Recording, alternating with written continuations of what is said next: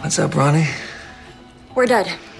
We're officially dead. That, or we're about to have our kneecaps broken, courtesy of whoever this mystery buyer is. Does that really happen? I've combined my liquid funds from Pops and La Bonne Nuit. We're not even a quarter of the way there.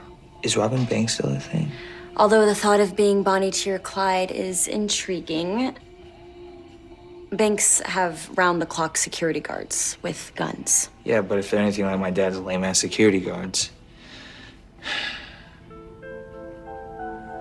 Holy crap, I'm a genius. My dad keeps cash in a safe at the dealership. Enough to make up the difference, probably. I'm not gonna let you steal from your own family. That dealership is my legacy, so technically, I'd be borrowing money from my future self. And everything's insured. So my dad will get a sweet payout, which is more than he deserves for all the shiners he's given me over the years. This is lunacy.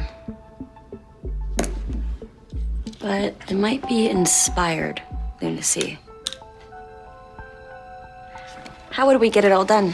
My dad's security guard is only on duty at night, after closing, so I did the lot during the day, probably lunchtime, when my dad is usually at Pops with a customer trying to close a sale. You could wear a gargoyle mask so as not to get recognized. And I, of course, would come with you as we're in this mess together.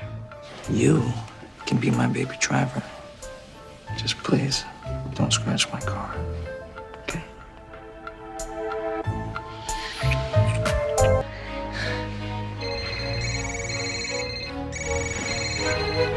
Frep, it's my dad. My mom's calling me, too. Do you think he knows about the dealership?